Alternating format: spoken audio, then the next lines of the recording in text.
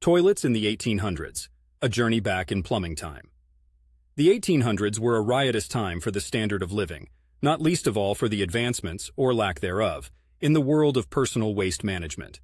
Now, if you had the good or bad fortune to live during the 1800s, the nature of your toilet experience would actually hinge quite significantly on where you were living and what your social status was at the time. For the upper crust of society, the early 1800s might have seen you using an early version of the flush toilet, heralded in by the likes of the water closet, as invented by the godfather of modern flush toilets, Mr. Thomas Crapper himself. Yes, that's his real name, and no, it's not the origin of the word crap, although the irony is delicious. This involved a tank that released water to wash the waste into an underground sewage system, if you were lucky enough to live in a city that had those. But let's not glamorize it. Like an early prototype car, these toilets were to contemporary crappers what the Model T Ford is to a Tesla.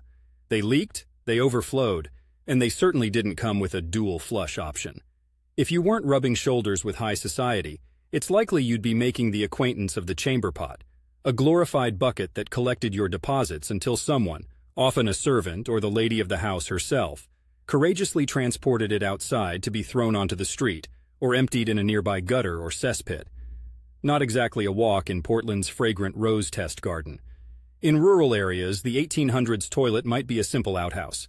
These ranged from barely standing shacks with a hole in a plank to slightly more sophisticated setups with a bench and a hole that led to a deep pit. Luxurious, right?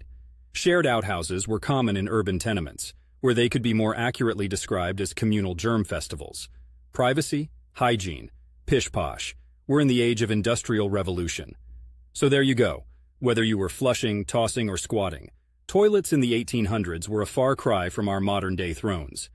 It was a century marked by evolution in toilet technology that laid the groundwork for the creature comforts we rather take for granted today.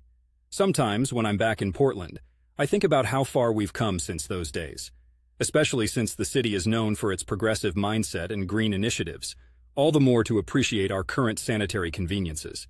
It's truly a wonder, and perhaps a relief, how the most everyday aspects of our lives have been transformed by the passage of time.